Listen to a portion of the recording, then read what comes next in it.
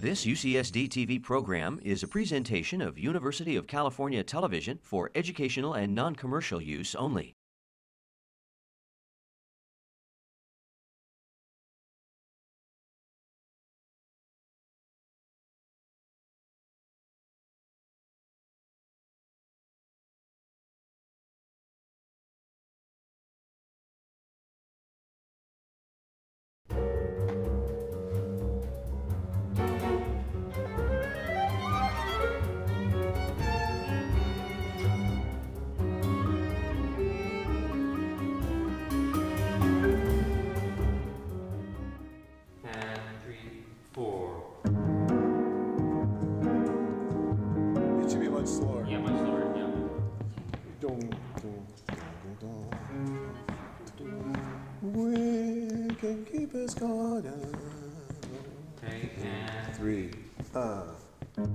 I gave Anthony maybe 5 or 6 plays to look at that might have life as an operatic expression.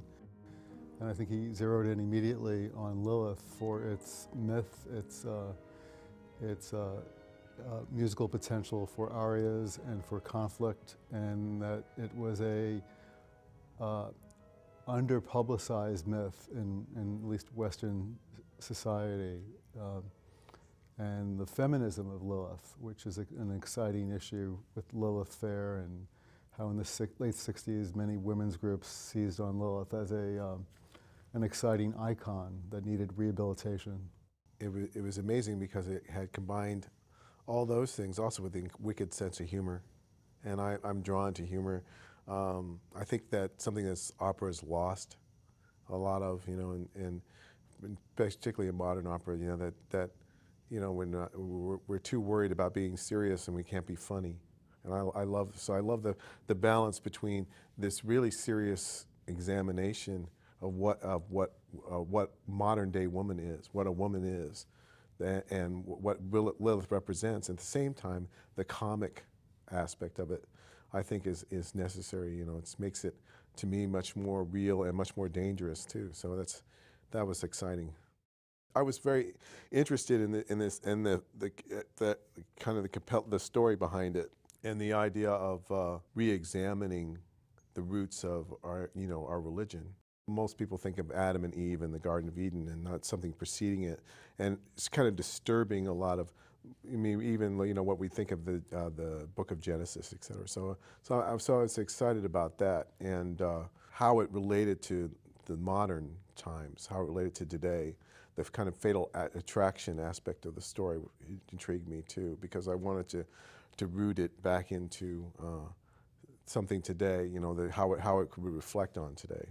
Lilith is essentially not a biblical character. She's a character in Midrash, interpretations of the Bible. She's a character in lore. She's a character in stories. So she doesn't really disappear. And of course, she's not unique to Judaism. Raphael Patai's book, The Hebrew Goddess, points out that we could see Lilith as an archetype, a kind of Jungian creation of many religions that expresses essentially erotic power and the dangers of female erotic power.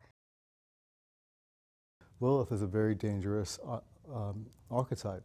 And I think what the opera and perhaps what the play is stating is that Eve and Lilith can look at each other in the mirror, that they are really one identity that have to deal with a tension in modern life as well as in biblical times. That's what's really fascinating about Allan Havis's opera, is the notion that Eve and Lilith are two parts of a good woman. Eve representing marriage, God, motherhood. All could be conceived as good things. Lilith representing a woman's power separate from a man, a woman's desire and right for sexual pleasure, a woman as a single mother in a certain kind of very bizarre way. And I think that what Havis's play is also about is that it's our task to take the good out of Lilith. Restoring Lilith is part of, again, integrating Eve and Lilith. Eve is all compromise. Lilith is no compromise. What you need is fiery independence and then compromise, you know, laced together. and we don't, that's hard. It's, you know, that's very difficult.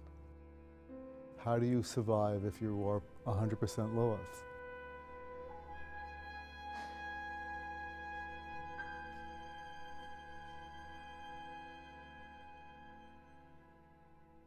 I knew I had to simplify the amount of language presented. It was not a discussion play. It was really sung music with a little bit of conversation that could happen. But the first concern was how much rhyme scheme I had to use. And Anthony was clear about I could play with some rhyme scheme, but I didn't have to feel straitjacketed by, you know, rhyming couplets, and that a lot of blank verse can happen. But it allowed me also then to deal with more poetic structure that was not part of realism. And that's what I love about the libretto, because, and I think the directness of the libretto, and I find it breaks through a lot of barriers, because it becomes almost what I would call the hyper-real. When something becomes, I mean, like The Sopranos in a way are hyper-real too. I mean, with the thing, when you actually, people would not necessarily talk like that in, you know, everyday speech, but it's taking the base emotion of behind language and laying it bare. So it's like the character sort of naked on stage saying what they really feel. Does this Eve take the upper or lower position? You take the missionary. Is she sexy? As sexy as Lilith? She has a vagina, Adam. You seem bitter. And as the music is mercurial, it can change idiom. The language sometimes is lyrical of a more archaic time, and then it gets very vernacular in the contemporary. The creation of woman follows the start of man. Take maker from his head, the sheer superior and dead. Not from the eye, lest you favor a sty. Not from the ear, lest you risk a jeer. Not from the nipple lip, lest he beat you with a quid. Find a chaste portion to avoid an extortion. Subordinate, subordinate, subordinate, subordinate. Take from the rib, as safe as a crib.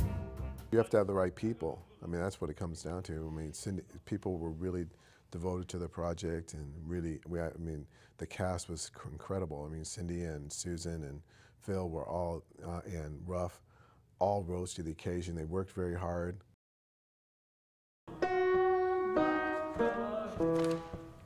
To hell, and 3, 4. To hell with your offer.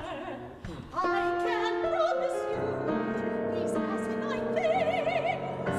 Why not, darling? Why can't you please us? 5 count. Why can't you please us? Right there. Please us.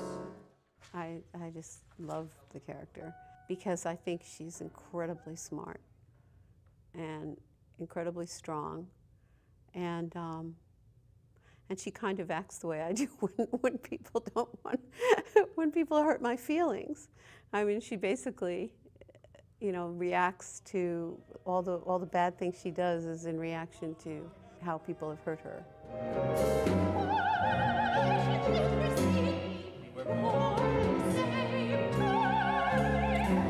A man is closest to the Creator.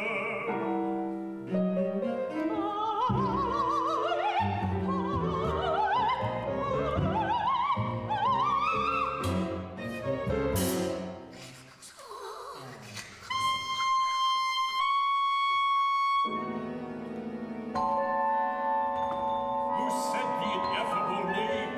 She did. Lilith. Why be like that? Because the Creator favors my husband. The aria at the end of the third scene, these aren't mere arms, these are wings. I just think it's the most beautiful music.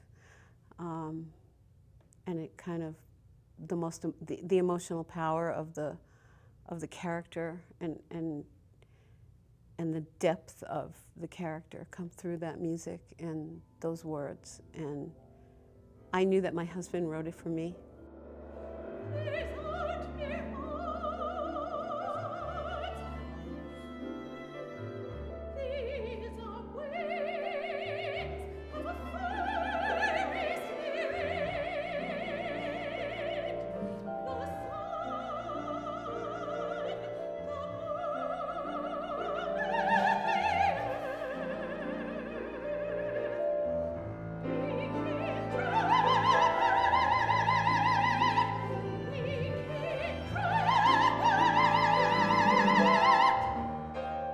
To get inside it, I have to know it.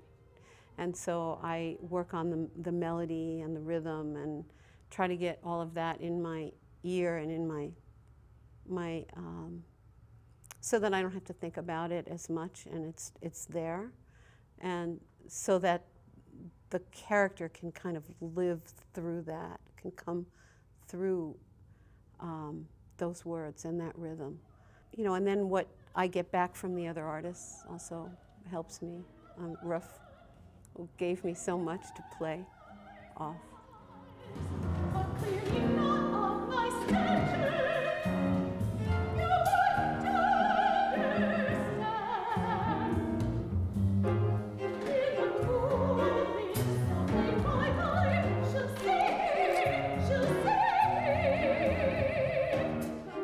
I love a challenge, and I love to take risks as an artist.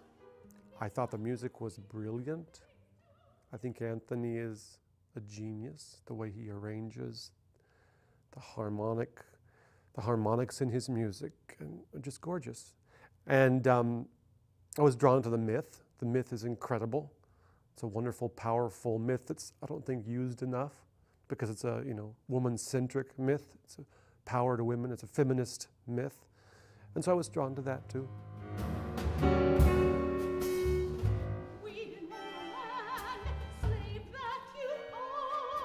really ought to compromise. You want me or you don't. Perhaps if you were gagged from time to time, you would be my freedom. I'm an actor first. I mean, I do a lot of things for my living. I make my living in the theater, so I'm an actor, I'm a director, playwright, composer, producer. So I do a lot of things, like Allan Havis. We both do a lot of different things. And, but as an actor, I'm a physical actor. I was trained in physical methods. And so I work from the outside in. And I try to find my character's physicality, how they relate to the environment around them, and then dig in deeper and continue to dig in deeper.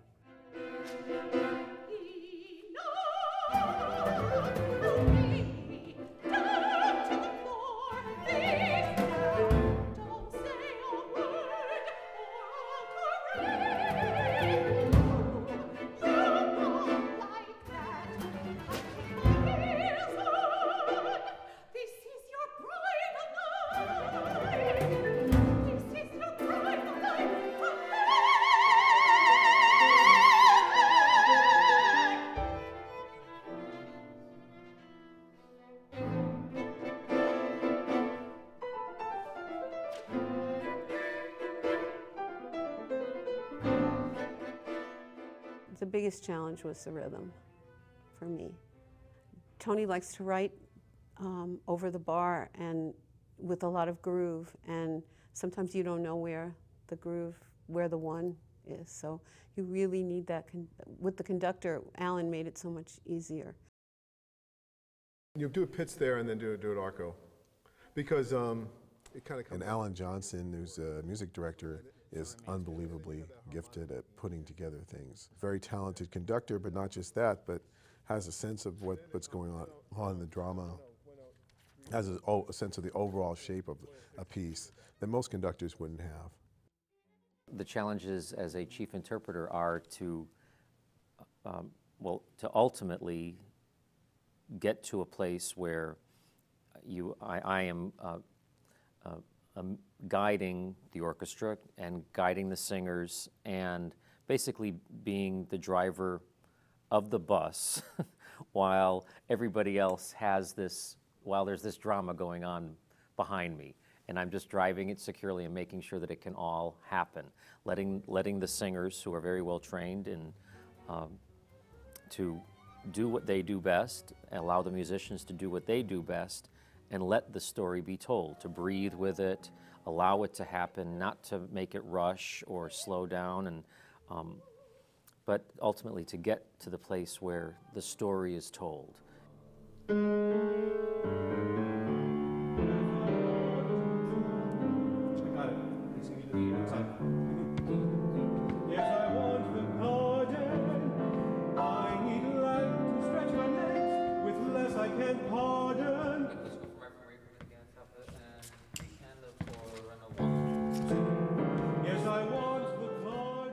The audience should not be aware of what's going on. They should be able to hear music, hear very interesting music, rhythmically propelling music, harmonically interesting music, and to just focus in on what someone is saying and what is the response from the next person. How does that person react to what someone has just said, so that you lose track of time, and we get involved in a drama, and it's a musical drama. From the top, 2, 3, 4.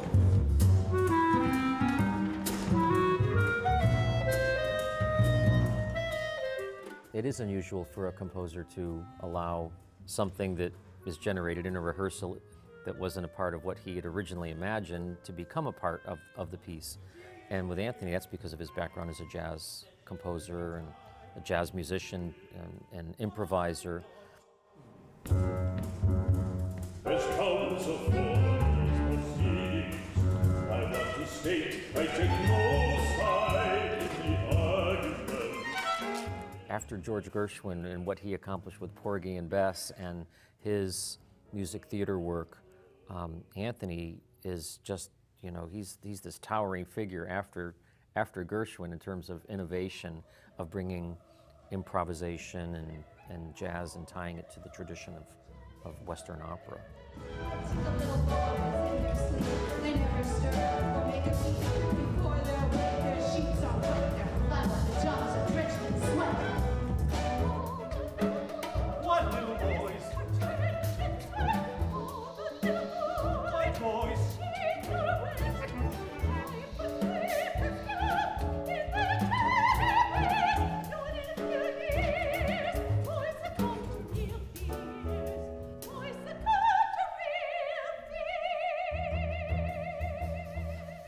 It's really smart. I mean, to have an ensemble of people that you know and trust. I mean, it's the Ellington recipe. You know, you write for these individuals, and then, you know, it gives your music a stamp.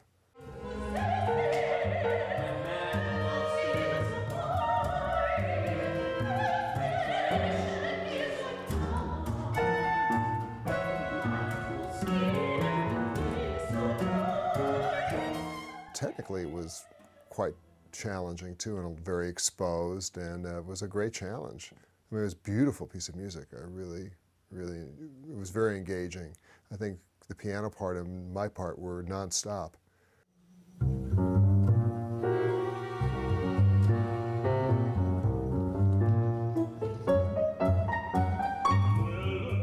His sense of rhythm was really, really amazing. It was just, you'd have like 5/4 measures connected to 2, you know, 2/4 measures, and then like triplets crossing the bars in between those, you know, and yeah. I worked very, very hard on the score, and it took a while, but I got it in the end, and it worked out really well. It's a really, really incredible writing. Like, it's just genius, to be honest, and it's just the whole thing. It was a whole experience for me that was completely new. I you know, after coming out of that, I feel like I'm a better sight reader. I'm a better player in general, you know.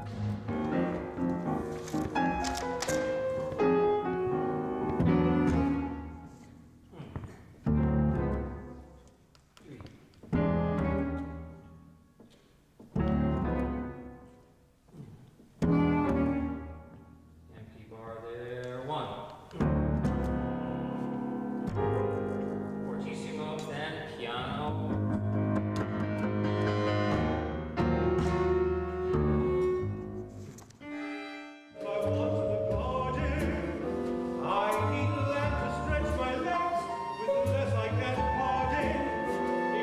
gets more than the dregs.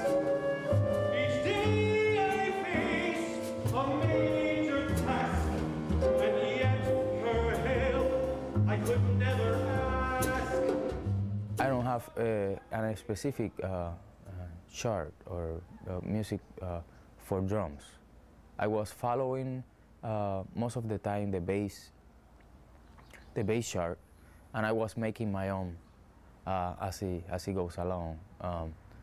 He kind of trusts me somehow in a way I wanted to approach the drums itself to the music. So he just gave me plenty of room, I will say, you know, for my imagination to actually collaborate and bring my ideas from the performer perspective.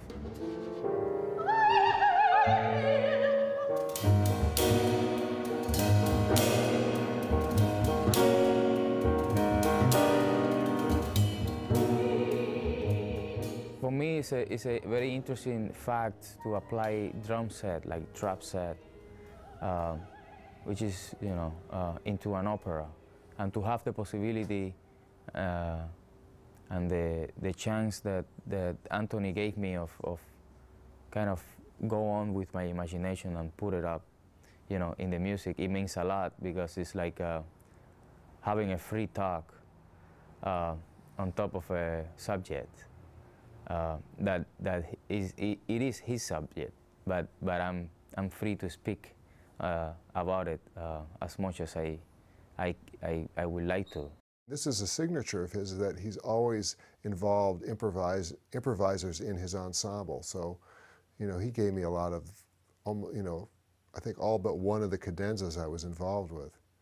You know, so again, that's and from X onwards, there's always been some improvisation in the parts, not for everyone, but for certain soloists.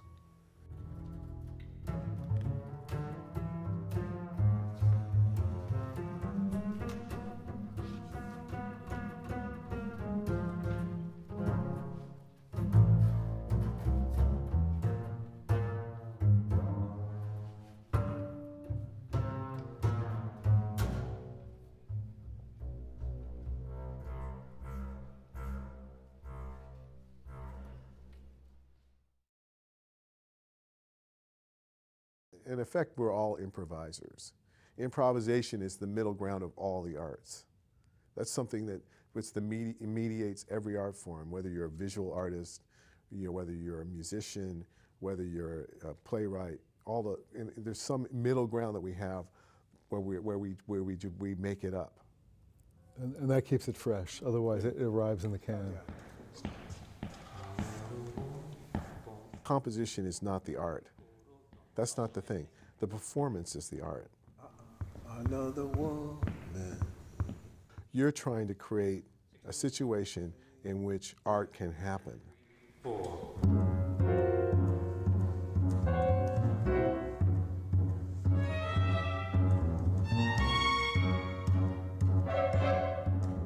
You're creating the occasion for art to happen. And we never should presume that what's written on paper is the art. Because what's written on paper just sets up the possibility for the art.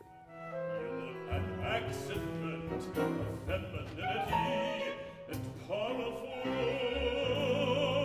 divinity, an error for infinity.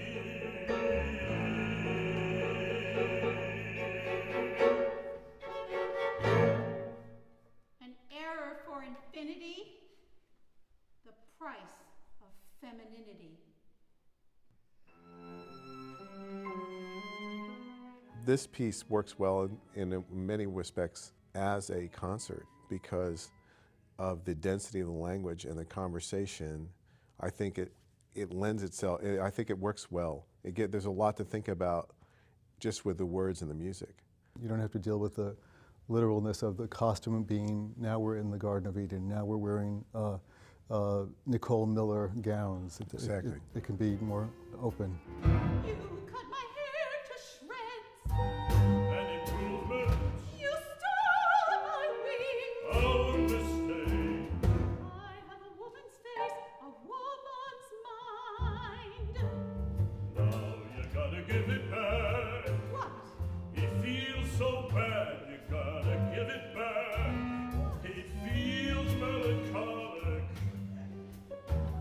wants mirrors in the bedroom. A bad idea. You gotta give it back. You gotta give back his semen.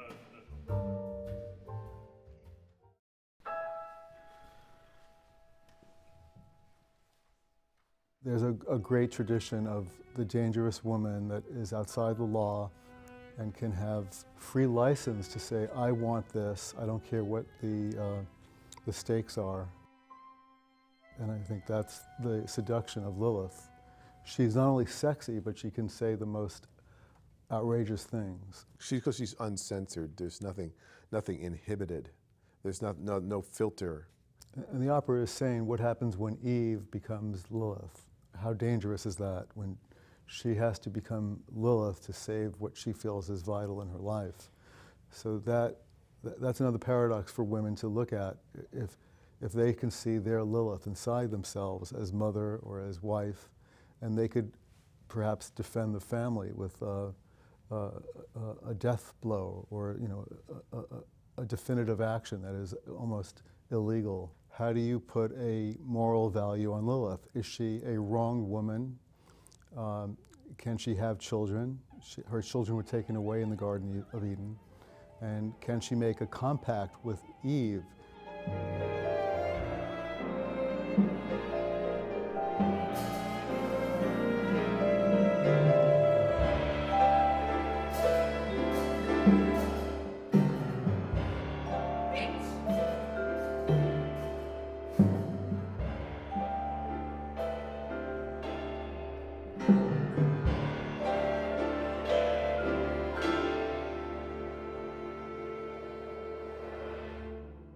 We hope all husbands will forgive us when they watch the opera, that we're rooting for both husbands and wives.